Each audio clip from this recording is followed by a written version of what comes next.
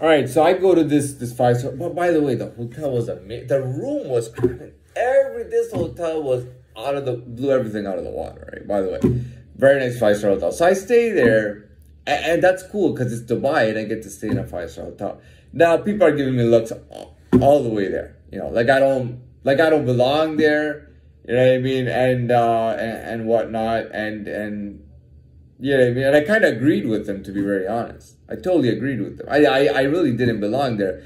I looked like I was part of some kind of criminal activity. You know, same thing when I was coming back from the airport. Now, going to Colombia, taking the flight to Panama and all that, I had no issues, right? But by the time I was coming back, I told you, the lady who I showed the passport to sarcastically tells me like, "What, do you even have a job?" I said, "Yeah, I have a job." And she went, "You have a job?" Like, you know.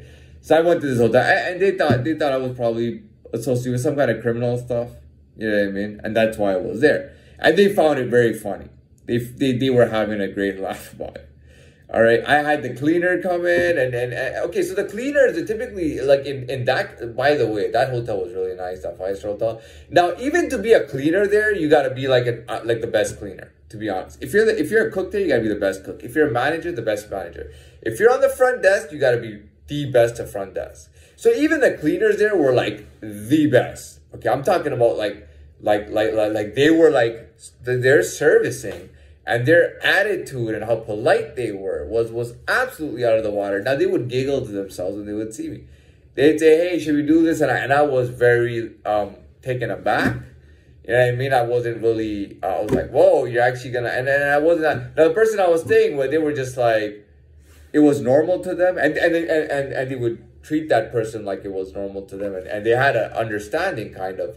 You know, that person had no issues throughout the place. Everybody was assuming that they just belonged there. Didn't think I belonged there, though. Yeah, so the cleaner's a little bit giggling to himself. And I always get these little giggles. And hee. Even when I call the room service to get food, you know, they're like, hee. You know, you know what I mean? They're giggling about it. They think that I'm broke or something. But I wasn't in a good position at that time. I was really, man, I was... But anyways, that was one of the worst. I mean, that was a tough part of my life. But I mean, that is what it was.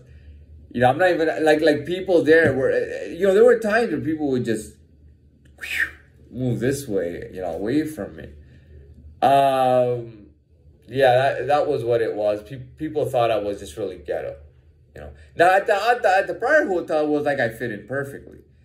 But over here, it was like they just thought I was so ghetto. They thought maybe I was a killer or I was just ghetto or what. You know what I mean? And I look, and I'll be honest, I look like the upper class of gangster, to be honest. I look like the upper class of criminal or gangster. And I'll be really honest. I mean, I looked really good and I look different and I look kind of refined and stuff. You know, I look like the upper class of the gangster or the criminal or whatever. You know what I mean? And I think that's partially why they were giggling. You know what I mean? To have somebody like that in their hotel, that's not, they don't want people like that at the hotel, by the way. Maybe at the City Max, but they don't want people at a nice, because that hotel was nice for a 5-star, by the way. I mean, it was a brilliant 5-star hotel. They don't want people like that coming in because they have a certain clientele that they have. They have clientele coming from all different parts of the world, and all the clientele is like, you know what I mean? Like all the clientele is very refined. You know, they're respectful. They're usually foreigners that have come there for shopping. You know what I mean? So they're just staying there, and then they go out and they got these luxury taxis, and they take the taxis to Dubai Mall, and then they go shopping and they buy all their stuff, and they come back with bags. The bellman carries their bags for them to the front, and then they take their stuff up and they go to their rooms and everything. I mean, that's the kind of clientele that they had. Or they had business clientele that was dealing with very, very high-class business. Because they have some kind of business tower there, too. They got the Burj Khalifa, which is taller than the CN Tower. And they have all that stuff. But I didn't belong there, and I knew that. And they don't want people like me there. They don't want people like me there. They don't want people who are you know, directly involved in illegal kind of activity. You know what I mean? It's one thing to be distantly, but it's one thing to actually be in the criminal scene. It's one thing to be present in the criminal scene, in the criminal activity. you know, getting your hands dirty and doing dirty work. You know what I mean? And that's how they were looking at me. And I didn't blame them, to be honest. I'll be honest right now. I don't have any hard feelings towards them. Oh, why were they looking? No, I don't have any of that. I understood it completely. I knew the way they were looking at me. I knew the way I looked. And I knew what it was. But it was what it was. You know what I mean? It just, man, it was what it was. And that's all that it was. And that's it. You know what I mean? That's all that it was.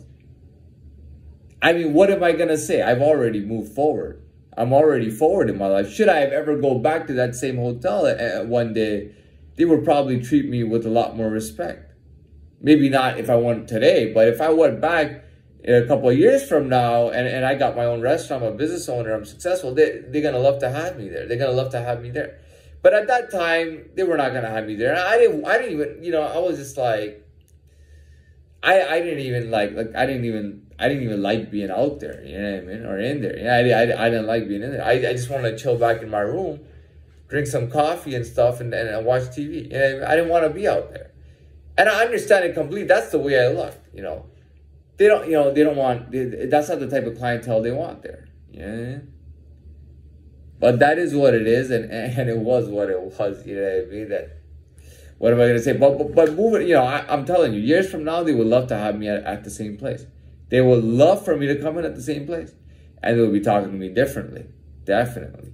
You know, when you're a higher caliber person, you get a lot of respect, man. You get a lot of respect. Just being a higher caliber person, you get a lot of respect, man. You know, I don't want to just go to a place and have rich people respect me. Or just one circle of rich people respect me.